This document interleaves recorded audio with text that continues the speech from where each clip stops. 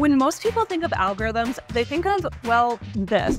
But in reality, it's a lot more approachable than random expressions just flying around on the screen. Algorithms are really important because they determine the speed at which you're finding a solution to your problem. But the biggest vice with algorithms is choosing the right one. The time complexity is super important because it represents the max number of computations that you can make for a single solution. Now, with that being said, let's jump into some popular algorithms. A linear search is pretty self-explanatory. We're basically just counting through every object in an array or an array list. We start at the 0th index and then we iterate until we find our element or until we get to the end of the list. It's kind of like a salesperson walking from door to door. They'll hit house number 0 first, and then house number 1, and then house number 2, until someone decides to finally buy their product. The max amount of time it'll take to find your element is the length of the list, O of n. Okay, so let's take a look at a coding example. So we've created an array right here. And we've initialized the array with some numbers. Now we actually have a for each loop here. We're going to loop through every single element in the array, and if the number that we iterate to is 8, then we can go ahead and print out that number. We've also gone ahead and just printed out every number that we pass as well, and then we'll break out of the loop here. So when we run this, it looks like you can see that we've iterated through 4, 7, 1, 9, and then finally we land on 8, which here you can see we don't have to go to the rest of the elements on the list because we've already found our number.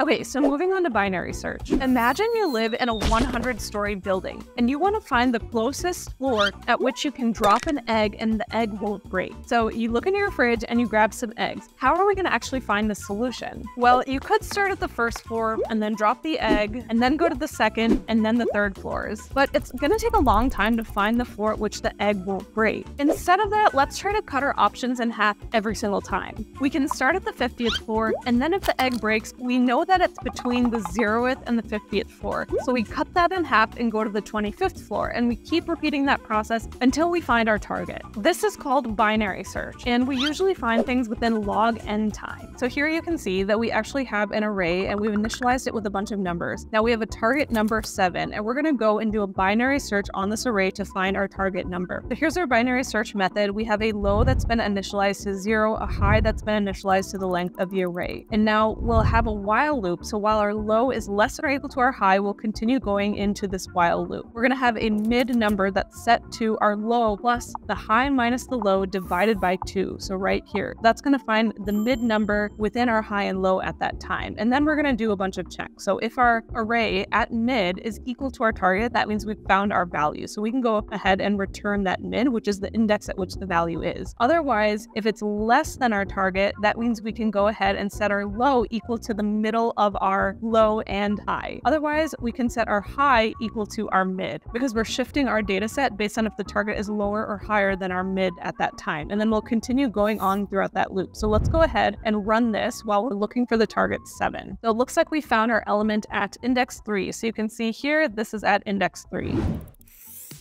2 pointers just means using 2 pointers to point at different indexes on an array. One example is adding numbers in a sorted list. Let's say you have a list that goes in ascending order. You want to find the 2 numbers that add up to 9. We'll have 2 pointers, one at the 0th index and one at the last index. We add both numbers together, and if they're bigger than the target, then we decrement the pointer to the right. If the target is bigger than the sum, then we actually increment the left one until we find the 2 numbers that actually work together. This solution takes linear time. So here again, we actually have an array that we've initialized and we have a target number of 9. So this time we're trying to find 2 numbers that add up to the number 9, and this list is in ascending order. So we're going to have a pointer that starts at 1 and a pointer that starts at 14, and we're going to decrement or increment each pointer depending on if we're larger or smaller than our target. So here is the find 2 numbers function. So we have our array of nums and we have our target. So what we're going to do first is, while our left pointer is less than our right, and we've set our left equal to 0, so the 0th index, and we've set right equal to the length of the array. So we have our left at the 0th index and our right at the end of the array. We're going to set our sum equal to the addition of those 2 values. So whatever's at the 0th element and whatever's at the last element. Now, if our sum is equal to our target, we can go ahead and return those 2 values because we found our target. But if the sum is less than our target, we're going to increment the left pointer because we want to add more numbers. But if our sum is less than our target, that means we've gone too big. So we want to decrement the right pointer and get a smaller number on the right. And we'll keep incrementing the left or decrementing the right until either the two pointers overlap or until we find our number. And let's go ahead and run this.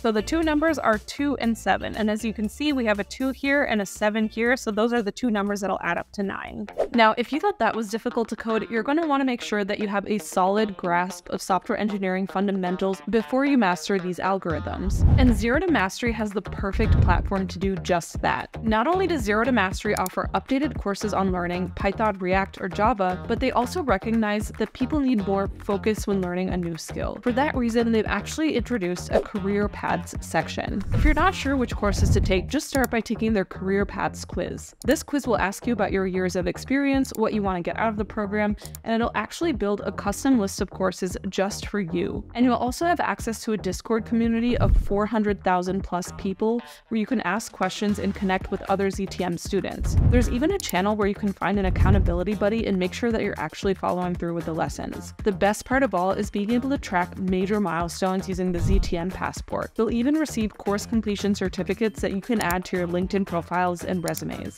And what about extra project? They just released a new projects tab where a new project will be released every week for this entire summer. This will give you plenty of options when choosing projects to add to your resume. I've honestly been blown away by the quality of these courses, and I don't want you guys to miss out. Look at that. The UI is so amazing. I feel like I've had issues in the past with a lot of these platforms not really looking that great and it's hard to navigate them, but this is honestly the best. I'm excited for you guys to try it out, for real. I've provided some links to popular courses in the description below, including their career quiz. So what are you waiting for? Go check it out. Okay, let's get back to the video. Recursion is just a function calling itself over and over again until a base case is reached. Think about it. We can have a function getSalary called getPosition, which calls getYears of experience. GetSalary gets pushed onto the stack, and then getPosition, and finally getYears of experience. Then the last function will execute and return that result to the function that called it, all the way back up to the top of the stack. Same thing with recursion, except it'll keep calling itself until the last function call executes from start to finish. And then it'll start popping function calls off of the stack again. Confused yet? Well, let's look at a coding example. So here we have our main method, and we have a number that's equal to 10, and then we're going to set our result equal to some number. So sum is actually our recursive function. So you can see here that we have our number. If our number is equal to 1, we just end up returning 1. Otherwise, we're going to take our number and we're going to add it to the function call of sum num minus 1. What's happening is we're actually adding all the numbers between 1 and 10 because 10 is the number that we're passing here. So if we pass in a number 5, for example, then we're just going to be adding up the numbers between 1 and 5. So with 1 through 5, we're actually going to get an answer of 15. So let's go ahead and run this. And you can see that the sum of the numbers from 1 to 5 is 15. So what's happening is the first pass, we have a 5, and then we're adding sum 4 because num minus 1, which is 5 minus 1, is 4. So we're adding 5 plus the sum of 4. And then the sum of 4 is 4 plus the sum of 3. The sum of 3 is 3 plus the sum of 2, and so on. And then finally, we get to the point where num is equal to 1, so we'll return 1. And we'll pop that function call off of the stack. So a little bit confusing sometimes, but you can go ahead and use this code to see how it works. Depth-first search allows you to traverse through a data structure by following one path at a time and going to the lowest child in the subtree. You can mark nodes as visited as you traverse through the data structure. You can also use this with 2D arrays, but let's focus on trees for now. And there are 3 different types of DFS with trees. We have in order, post order, and pre-order. So let's take a look at what those are. So with in order, we're actually going to first go to the left nodes, and then we'll visit the node, and then we'll go to the right. So here we'll start at this node, and then we'll go left, and then we'll go left, and there's nowhere else to go, so we'll go ahead and visit that node and print out 3. And then we kind of backtrack, and we go back up to the 4, and we'll print that out, and then we'll go right, and we'll print the 6 out. And then we'll backtrack, go back up, we'll back up to the 9, we'll go ahead and print that. There's nowhere else to go in terms of left or printing out the 9, so we go to the right, and then we go to the left, and then we print out 11, backtrack, print out 12, and then we go to the right again. So we're always going left as much as possible, and we're visiting the node, and then we're kind kind of returning back to where we started, and then we're going right. So with pre-order, it's the exact opposite, where we're first visiting, and then we're going to the left node, and then we're going to the right. With post-order, we're going to the left, right, and then we're visiting. So in these DFS examples, let's look at in order first. So first, we're checking if the root is equal to null, and if it is, we're returning. Otherwise, we're going to call in order again with the left child of the root. Then we're going to go ahead and print the value, and then we're going to call in order again with the right child of the root. So this is pretty simple to code up, but the concept can sometimes be confusing. Now with post order is a different combination, right? So we're first going left, we call post order and we pass in the left root, the left child. Then we call post order and we pass in the right child, and then we'll visit or we'll print out the node. So this one is LRV. Now lastly, with pre-order, we're going to print or visit the node before we go left and right. So we're first going to print out the node, and then we're going to call pre-order and pass in the left child, and then call pre-order and pass in the right child. Breadth first search allows you to search by level or generation. We search all the nodes on one level and then proceed to the next level. We can use a queue data structure to keep track of nodes on a level, as well as recursive calls to continue with the algorithm. We're actually looking at level traversal instead of going really deep into those nodes. So we're going to first look at this level, and then the second level, and then the third level. So let's look at a coding example. So with BFS, again, we've defined our tree node, and then we actually have our function right here, and it's called BFS. So of course we have our base case where we check if the root is equal to null, and if it is, then we're going to go ahead and return. And we're going to actually use a queue to store all of our nodes in that specific generation or in that level as we're traversing. So while our queue is not empty, we're going to continue traversing into this algorithm. So we're going to set our node equal to queue.poll, which means we're just going to grab whatever's first in the queue, and then we're going to go ahead and print out that val. Now, if the left child of that node is not equal to null, we're going to actually go ahead and add that left child to the queue. If our node.right is not equal to null, we're going to also add that right child to the queue. So we're going ahead and assuming that there's only going to be 2 children, and depending on if they're null or not, we're going to add both children to the list, and then we're going to continue through that while loop and then pop the first child that shows up. And that's how we do that level order traversal. So let's go ahead and run this. So you can see with the BFS traversal, we'll get a 1, 2, 3, 4, 5, and this is kind of what our nodes look like. And I'll share the coding examples in the description below as well.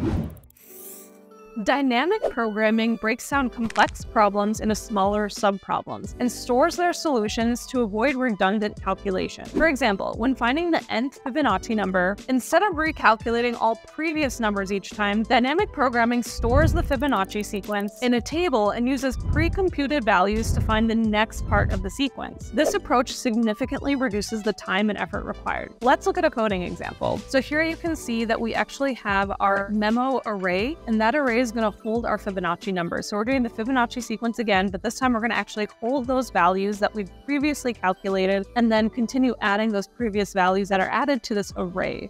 So we're going to go ahead and call this Fibonacci helper. And again, it's going to take in our number. That's going to be our main number that we're starting with. And then we're going to also have our memo, which is just our array of previously calculated values. So if our n is less than or equal to 1, we're going to return that number. If our memo at index n is not equal to 0, then we're going to go ahead and return memo at index n. And then we're going to set fib, which is just a long that we've created, equal to our Fibonacci helper. We're going to pass in n-1 plus n-2, because remember, we're actually adding the 2 previous numbers, and we're also passing in memo, because if that value exists in memo, then we're going to go ahead and grab that value as well. And then we're going to set our memo at index n equal to our answer. And then we're going to go ahead and return our fib, which is, again, the long that we've set. So every time we call this Fibonacci helper, we're going to continue to recursively call that function. So let's go ahead and run this function. We're passing in a 10 as our n. So the Fibonacci number at index 10 is 55. Now, there are obviously more algorithms out there,